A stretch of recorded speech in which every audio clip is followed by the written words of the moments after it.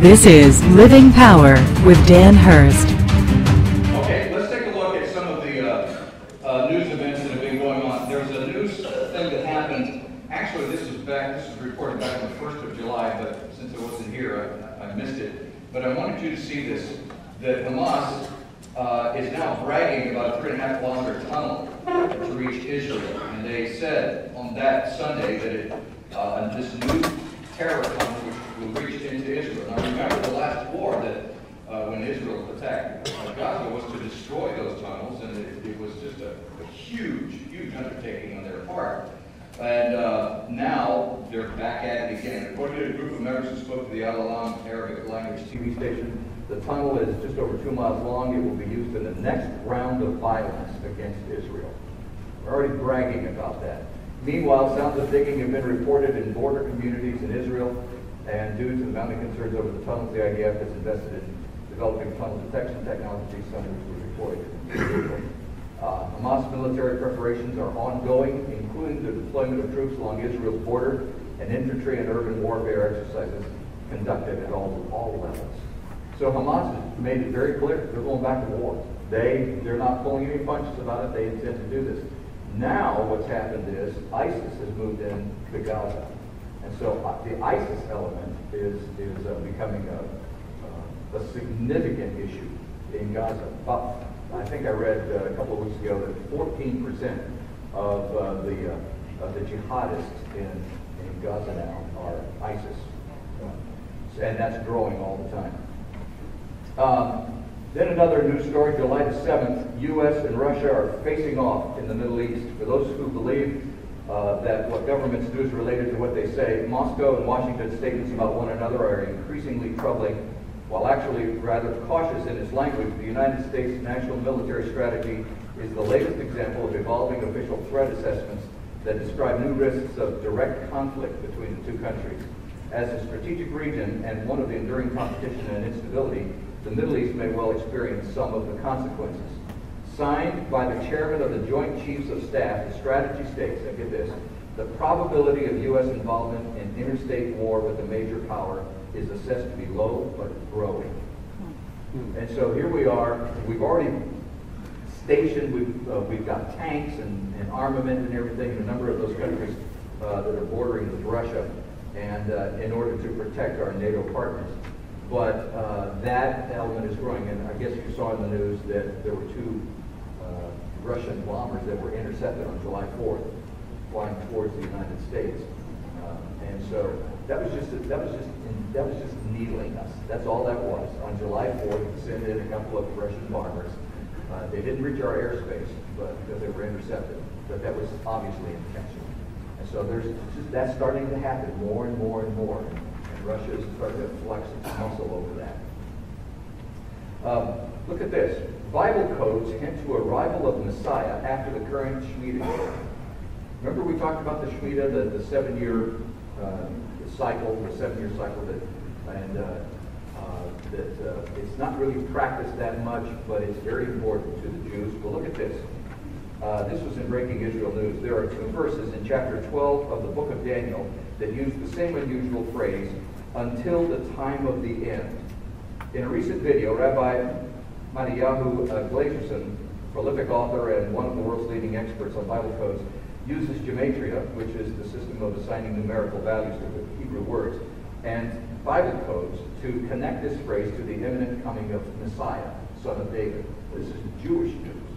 This is what the Jews themselves are saying. Some of them. The 2 verses are, and you, Daniel, close up the words and seal the book until the time of the end. Then he will run to and fro, and the knowledge will increase. That's in Daniel 12:4. Then in Daniel 12:9, and he said, go, Daniel, for the words are closed up and sealed until the end, until the time of the end. In essence, Glazerson is suggesting that until the time of the end is the same as the upcoming Hebrew year, which begins at nightfall on Sunday, September 13, which is also associated with Messiah, son of David. Isn't it interesting that now the Jews are saying, Israeli students, not Christians, Israeli students are now saying that they're expecting, through Bible code, the Messiah to appear.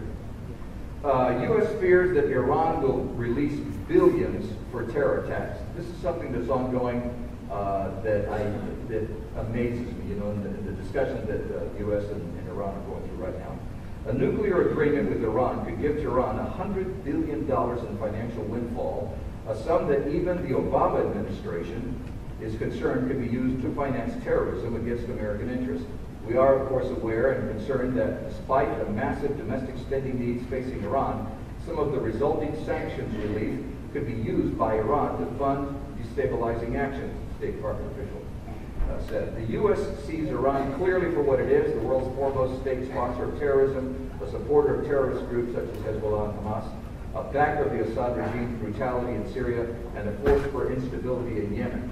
Now, I give you that news story, and I want you to see this relative news story to this. This was out yesterday. U.S.-Iran nuclear talks extended through Monday.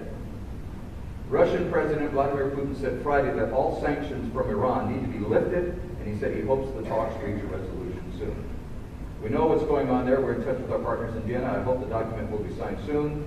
Putin added, we're coming from the fact that all sanctions need to be lifted from Iran. Sanctions are not the way to solve problems. In my view, compromise will be found soon. So now there's this push, and last time that we were looking at news, which was 2 weeks ago, we saw a quote by Senator Kerry, saying that we're willing to lift sanctions and not make that relative to the nuclear disarmament and so forth and so on.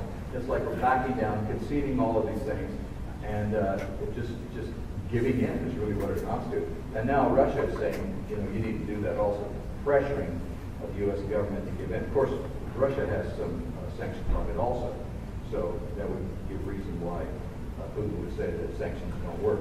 So there's this political play, wordplay that's going on. What we'll accept, what we won't accept, what we'll accept, what we won't accept. I don't know how it's all going to end, but I find it interesting that they keep extending it and keep extending it, which is really Iran's ploy. It has been for all along. So that's where we are. We're in a point, in a time of real indecision in the world. And in the meantime, everything else just seems to continue and continue and continue to build. Let's have a word of prayer and we'll get into our study today and take a look at a few more things. Father, I pray that you would give us insight to understand your word, how you see this time, how you see us in this time, what we're supposed to do, how we fit in, what our calling is, our ministry, our role, our responsibilities. So, Father, I pray that you would speak to us now, this morning, and give us a handle on this, and how we're to live our lives, and cause us to see ourselves the way you see us. I pray this in the holy name of Jesus. We established over the past few weeks that it appears that we're coming to the close of what we call the church age. That's the period of time that the church will have existed on earth. Essentially, it is the time that the Holy Spirit became active and is active through God's people. That period of time which the Holy Spirit came upon the disciples, which is talked about in Acts, and that's when the church was established. And that church age continues until the day that the church is raptured or taken out of the world. So that is considered the church age. And while we don't know the exact day or hour, as the Bible teaches, we are given some signs and some clear evidence regarding when the end of that time will happen. So I want you to take a look at some scripture that talks about when that's going to happen. What are the signs? What do we know? What can we expect? In Matthew 24, starting with verse 3, Jesus is sitting on the Mount of Olives. The disciples come to him privately and say, tell us when will these things be? And what will be the sign of your coming and the end of the age? And Jesus answered them, see that no one leads you astray. For many will come in my name, saying, I am the Christ, and they will lead many astray. And you will hear of wars and rumors of wars. See that you're not alarmed, for this must take place, but the end is not yet. For nation will rise against nation, and kingdom against kingdom, and there will be famines and earthquakes in various places. All these are but the beginning of birth pains. Then they will deliver you up to tribulation and put you to death, and you will be hated by all nations for my name's sake. And then many will fall away and betray one another and hate one another. And many false prophets will arise and lead many astray. And because lawlessness will be increased, the love of many will grow cold. but the one who endures to the end will be saved. And this gospel of the kingdom will be proclaimed throughout the whole world as a testimony to all nations. And then the end will come. So what's happening is, what Jesus is saying is, after those wars and the rumors of wars and earthquakes, which has been going on for some time, at some point it kicks into another gear. And we begin seeing how even people from within the church, they begin to betray one another and hate one another, and false prophets arise, and lawlessness is increased, and the love of many grows cold. And there's this massive increase of chaos that just begins to build, and it is included within the church. And there is all of this. The one thing that I really want to key in on this is that they will deliver you up to tribulation and put you to death. And you will be hated by all nations for my name's sake. The Christian missionary organization called Open Doors, which is out of the UK, estimates that 100 million Christians face persecution, particularly Muslim-dominated countries. In Muslim-dominated countries. 100 million Christians now are undergoing persecution. According to the International Society for Human Rights, up to 80% of acts of persecution are directed at people of the Christian faith. Of all of the acts of persecution going on in the world, 80% are targeted at Christians. According to the World Evangelical Alliance, over 200 million Christians are denied fundamental human rights solely because of their faith. So it's all about who you trust and who you believe and who you follow. And if you are going to be a Christian, chances are you're going to be dealing with that. And it's even growing in our own country now. There is just a backlash against Christians, and we're going to see the church persecuted like never before in our own country.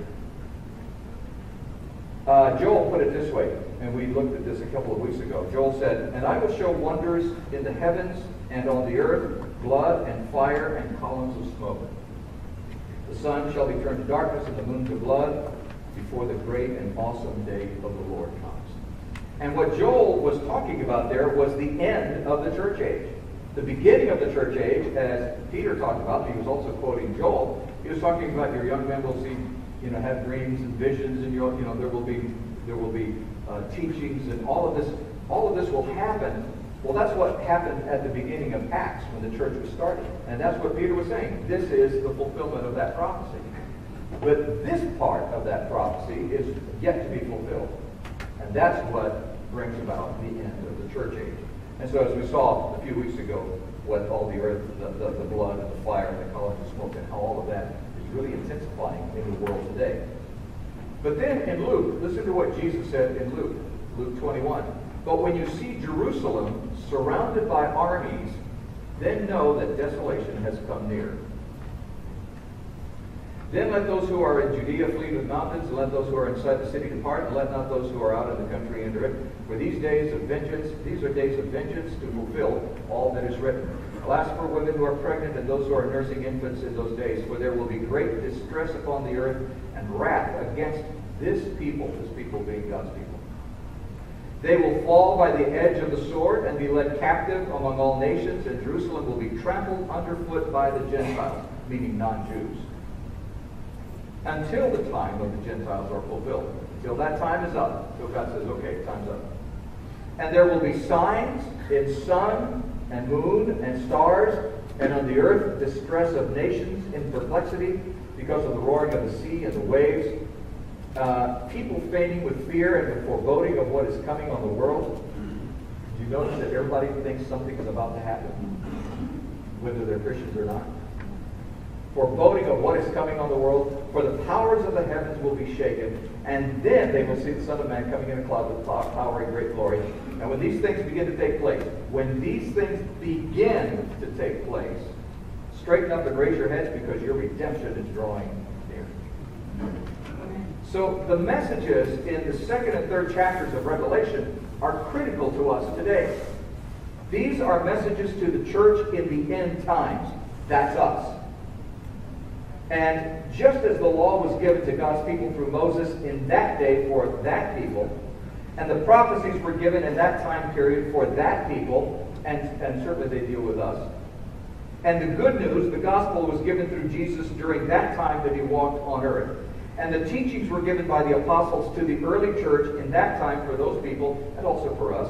And really all of those previous truths and messages are significant to us today. But now, these messages to the church in the second and third chapters of Revelation are critical to us because they are to the church that will bring a close to the church age. That's us. So let's get into these messages, these 7 messages that are given to the church. And today we're going to take a look at the first one, which was written to the church at Ephesus. Now, the fact that it was written to Ephesus isn't particularly critical to Ephesus. It's critical to us because the message applies to us. There's 7 messages, and that's just how John delivered the message to the 7 different churches. But there are 7 messages that we need to know about, that we need to understand how God sees the church today and what we need to be doing. So here's the first message, Revelation chapter 2, starting with verse 1. To the angel of the church in Ephesus write, the words of him who holds the 7 stars in his right hand, who walks among the 7 golden lampstands. I know your works, your toil and your patient endurance, and how you cannot bear with those who are evil, but have tested those who call themselves apostles and are not, and found them to be false. I know you are enduring patiently and bearing up for my name's sake, and you have not grown weary. But I have this against you, that you have abandoned the love you had at first. Remember, therefore, from where you have fallen. Repent and do the works you did at first. If not, I will come to you and remove your lampstand from its place unless you repent. Yet this you have, you hate the works of the Nicolaitans, which I also hate. He who has an ear, let him hear what the Spirit says to the churches. To the one who conquers, I will grant to eat of the tree of life, which is in the paradise of God. Now, I've got good news and bad news. Have you ever heard that statement? Of course you have. Usually it's a joke of some sort. But sometimes it's not so fun. Like when the boss says, I've got good news and bad news, and it usually means more work, or cutbacks, or both. Or when the doctor says, I've got good news and bad news, that usually means that something pretty serious is happening, but that there is some hope. But when God says, I've got good news and bad news, it means that we better listen and act accordingly. That's why you'll notice that the message to each of these 7 churches, every message concludes with these words, he who has an ear, let him hear what the Spirit says to the churches. That's you. If you have an ear to hear, you listen to these 7 messages. Listen to these messages to the churches. In other words, we're to hear and act on all 7 of these messages.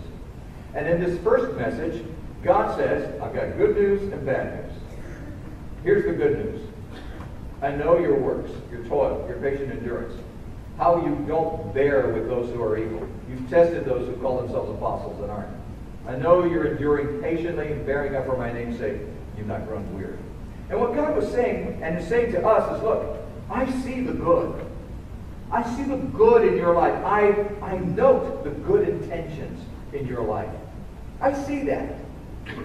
And he commends a good work ethic, which I think is really important for us to understand.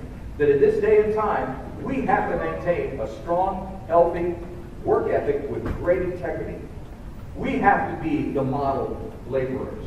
We have to be the model workers in this day and time. We have to be the model neighbors. We have to be the model community servants. We have to be the model citizens. That's our job. We have to be what the world needs. And God commends that kind of work ethic. And he encourages sound and wise teaching. He says, look, don't put up with false teaching. Make sure that the teaching that you're getting is valid. The Nicolaitans were, well, they were snakes. We'll talk about that in a little bit. But there was some false teaching that was going on in the early church, and it continues today. And I am amazed at looking at the thing that amazes me is, when we get to heaven, there aren't going to be any Baptists or Methodists or Presbyterians or Catholics in heaven. I know that just stuns some of you and bothers some of you. But we're going to be God's people. That's who we are. And we're going to have to, I know how this comes across, but we're actually going to have to sit at the marriage supper of the Lamb with some Methodists. And you know what? God's not going to care. I really don't think God cares that we are all split up into different denominations. I mean, I think he bothers him that we are, but I don't think he looks at us and says, oh, they're good people. They're Baptists, they're good. They're whatever, they're not so good, And then, because, good Lord, there are what? I think 47 different kinds of Baptists, and they're all whack. And so, when we get to heaven, we're all going to be God's people. That's it. And we're going to be the church. Church isn't going to be defined by a name or denomination or church polity or whether they baptized infants or not, or whether they, all of these rules and regulations that we have. I don't know what we're going to do about business meetings. We don't have anything to do. But that's important for us to understand that what God says, look, you listen to teaching that is proper, that is right. And I see so many churches beginning to unfold, is a good way to put it, fall apart because of false teachings. And they take things out of context and they hold certain truths that I was amazed that I can't remember what church it is. I don't even really, it doesn't matter to me. But there's some churches making a big deal about they're going to boycott Israel. This is a church that claims to be a Christian church. And they're going to boycott Israel for whatever reason they got. And I'm thinking to myself, first of all, your church, your denomination is one of the smallest denominations, and it's dying on the vine. And you're making a really stupid statement because it sounds like it's a big deal, and it isn't, because you don't have any teeth. And so we're making a big deal out of it, and I think you're just making Christianity look stupid. We're taking a stand. Oh, can't say the church. Oh, grow up. We need to understand. We're not called to take stands, political stands and so forth and so on. We're here to follow and obey our Lord and Master, Jesus Christ. That's what we're called to do. And when there's a battle, and with all the nonsense that's going on in politics and everything, our calling is to be faithful to the Lord God. That's what we're supposed to do. We are a remnant of God's people, focused on obeying the Word of God. And that's what we'll do. That's where we will stand, on the Word of God. And if we are persecuted for it, so be it. God said it's going to happen. It's going to happen. But our calling is to stand true and faithful to the Word of God. And that's what we need to be doing now in our churches today, is making sure that the teachings are true, they're valid, they're real, and not putting up with false teaching. By the way, I say that, and I am so incredibly grateful that God has given us a pastor who teaches the Word. I mean, he is focused on it. But I will also tell you that he's under fire. Any man who's going to stand up and preach the Word of God is coming under fire. And we need to be surrounding him with prayer. Not only him, but his family and the rest of the staff. Most of the staff. Some of them probably. Some of them we should be praying about instead of praying about. I'm kidding. But, we need to be focused on who we are and what we're called to do, and stand on that, and encourage one another, and just embrace each other with God's love, and continue the walk, the faith. And then, which leads us to the next thing that Jesus says, that God says, is that he blesses patience and endurance. See, when we do that, it's going to require patience and endurance. And God is aware of that. And he will give us that strength. He will give us that courage. That's the good news. Now the bad news. But I have this against you, that you have abandoned the love you had at first. Abandoning your spiritual passion, that's called backsliding. Abandoning your spiritual passion. Backsliders aren't necessarily wicked, evil people. Generally, they're good people who maintain a certain level of commitment and moral standard. But they've slipped or they've compromised in one or more significant spiritual areas, or they're just coasting spiritually, not really growing. That's abandoning your spiritual passion. Now, I want you to compare that to the mature spiritual passion that Paul talks about, that he prayed this for the church, and the church just happened to be the church of Ephesus. So this is a letter written, this letter in particular, this message directed to the church at Ephesus. It's directed to us, but it was directed to the church at Ephesus. Look what Paul prayed for the church of Ephesus many years before that time. It's in Ephesians chapter 3. For this reason I bow my knees before the Father, from whom every family in heaven and on earth is named, that according to the riches of his glory he may grant you to be strengthened with a power through his Spirit in your inner being, so that Christ may dwell in your hearts through faith, that you, being rooted and grounded in love, may have strength to comprehend with all the saints what is the breadth and length, height and depth, and to know the love of Christ that surpasses knowledge, that you may be filled with all the fullness of God. Now to him who is able to do far more abundantly than all we ask or think, according to the power at work within us, to him be glory in the church and in Christ Jesus throughout all generations, forever and ever. Amen. Now, does that sound like the church that has abandoned the love you had at first? Something happened. Something happened in this church. They were passionate. There was a focus. They had a calling. They had a ministry. They had something to accomplish.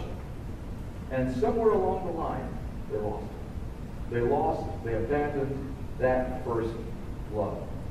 Now, what is the love that God is talking about here? Remember the definition of, and the word that's used is agape. So remember the definition of agape love?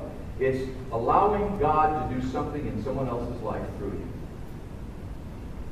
Allowing God to do something in someone else's life through you. And that's what God is looking for in your life. What they had abandoned, what they were talking about, you have abandoned the love you had at first, was you have abandoned that passion to let God do something in someone else's life through you. Let me ask you something. Has that happened in your life? Has that happened in your life where all this, you had that spiritual passion earlier in your Christian walk? Somewhere along the line, it's just kind of got a little cold. Life happened, and you're not quite there. You've lost some of that spiritual passion. What do you do about it? Well, this is what God says in this message to the church at Ephesus and to us. Remember, therefore, from where you have fallen. Remember what you were. Repent. And do the works you did at first.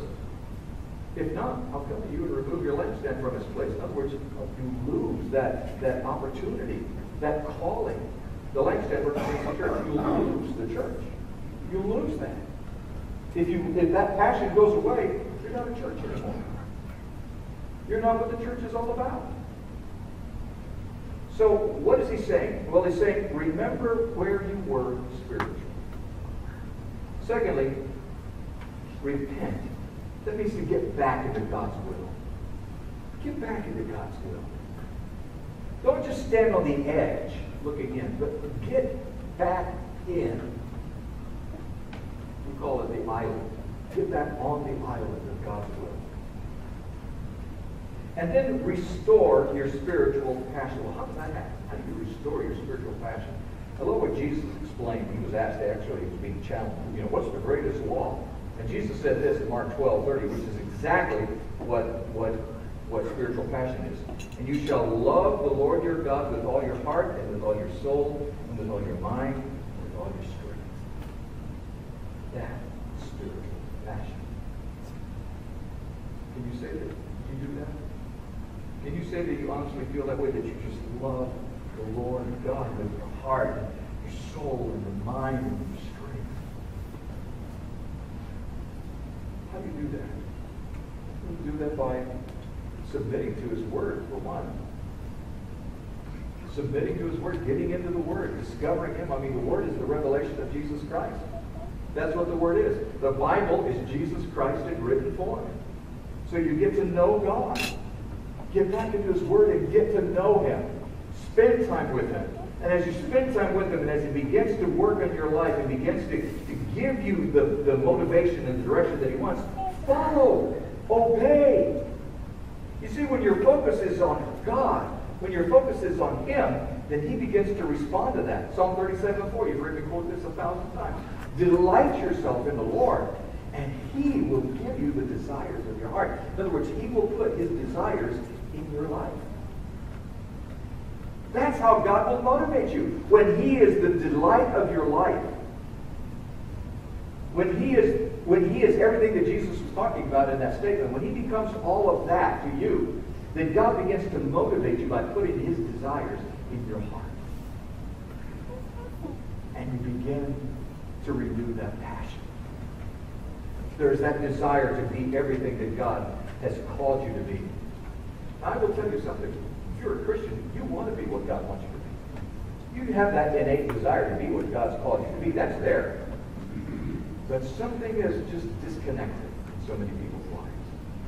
There's just been a sense of loss or a sense of failure, and it's just gone. Something's happened. But when God begins to speak, and when you begin to know that He really is at work in your life, and you begin to look around and see everything that's going on, and you can still say, God's in control, and know it and believe it, then there begins to become this reconnect with God. And God becomes preeminent in your life. And you recognize that you're here now, at this point, at this place in history, because God has put you here for His purpose and His plan. And so the result of that is that you decide that you're going to hold fast to God's truths.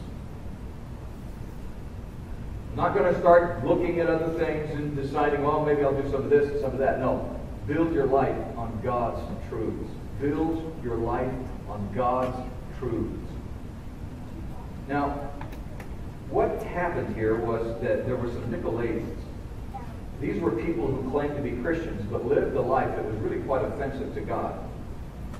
And I'm not sure, because Paul doesn't say this, but these may have been the very people in the church, or earlier in the church, that were just kind of there, and they hadn't really taken over and hadn't really developed a big problem in the church yet. But they were there. And Paul may have been talking about these very people in his letter to the Ephesians. For example, in Ephesians chapter 4, he said this, "Now this I say and testify in the Lord, that you must no longer walk as the Gentiles do, in the futility of their minds. They are darkened in their understanding, alienated from the life of God because of the ignorance that is in them, due to their hardness of heart.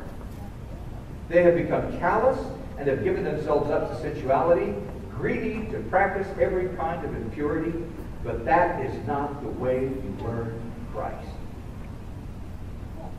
That may have been what Paul was warning them about, these Nicolaitans. People who were just kind of in it for, what's in it for me? What can I get out of this? What will make me feel good? And there are churches, huge churches, built on that very premise. What's in it for me? How can I feel good about myself? And there are TV preachers that will get up and basically preach a sermon that is about making you feel good about yourself. Look, it's not about you. I want you to feel good about yourself. You should. I mean, God created you in His image. You ought to be feeling really good about that. But that's not the point. God put you here now, at this point in history, at this time, because He has a purpose and a plan for your life. That's what you need to be focused on. Not, oh, I feel good because I love myself. Good. Because nobody else does. Because you're a moron. You've lost the focus of what your life is all about. When you start living your life about, oh, how can I feel good about myself? You've lost the focus of what God wants to do in and through your life. So, and in fact, Paul went on to say, and this must have been a significant problem that Paul saw developing in this church. In Ephesians chapter 5, it says, "Therefore be imitators of God." Isn't that an awesome way to put it? Be an imitator of God as beloved children. Have you ever noticed a child who's just nuts about his parents? He imitates them. She imitates them. We have a little grandson, Jackson. He just turned 1 back in May. And he's right at that stage now where he starts mimicking. And boy, he just loves to do what the people that he loves to be around, he loves to do what they do. Guess who leads him down the wrong path? Not Marcia. We learned to do raspberries yesterday. I was so proud. It was awesome. But that's what but when we're God's children, that's what it says. Be an imitator of God. You love Him. You want to do the things that you see Him doing. You want to be part of Him, and because you are part of Him. And walk in love as Christ loved us and gave Himself up for us, a fragrant offering and sacrifice to God. But sexual immorality and all impurity or covetousness must not even be named among you, as is proper among saints. Boy, have we failed in that area. Let there be no filthiness, nor foolish talk, nor crude joking, which are out of place, but instead let there be thanksgiving. For you may be sure of this, that everyone who is sexually immoral or impure or who is covetous, that is, an idolater, has no inheritance in the kingdom of Christ and God. That means you're not going to enjoy the kingdom of God on earth. There's no blessing in your life. Doesn't mean you're going to hell. It means that you're not going to enjoy what life is all about, what God created you for, what He wants out of your life, what He wants to do in and through your life. You're not going to enjoy that. Let no one deceive you with empty words, for because of these things, the wrath of God comes upon the sons of disobedience. Therefore, do not become partners with them. For at one time you were darkness, but now you are the light of the Lord. Or the light in the Lord. Walk as children of light. Love that passage. It starts with the imitators of God and ends with the children of light.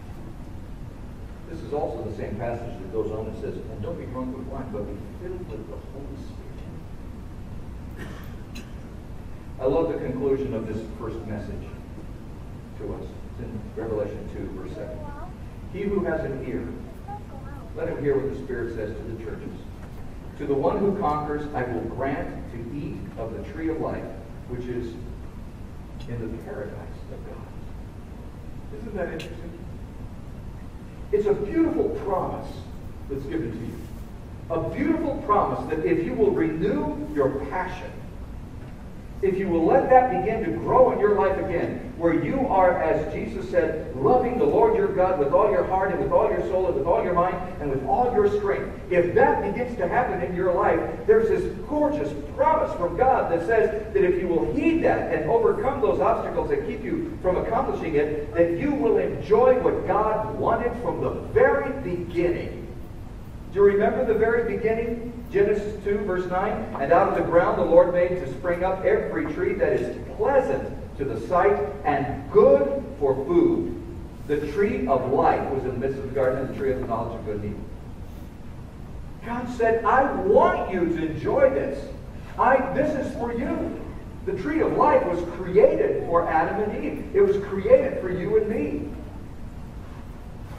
And there's this promise that if we will do this, if our passion is renewed, our spiritual passion is renewed, there is a promise from God that we will enjoy the tree of life in the new paradise. Revelation 22, which we'll see in a few years,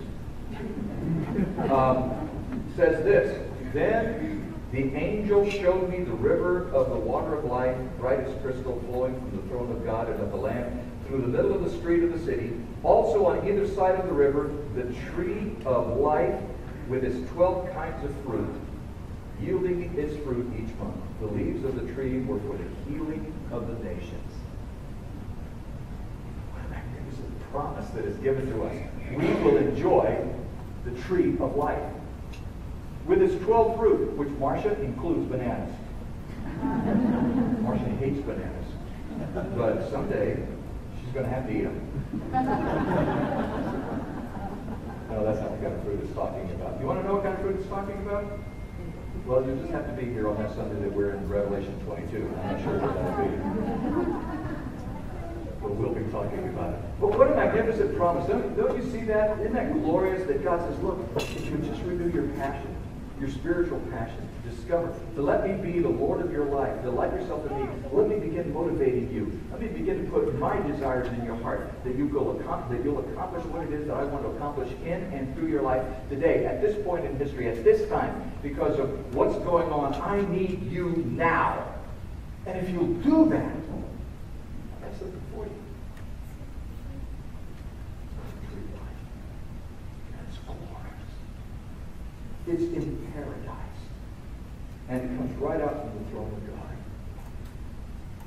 And God says, wait till you see it.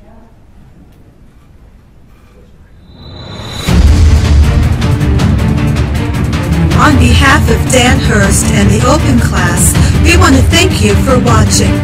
We hope it was a blessing.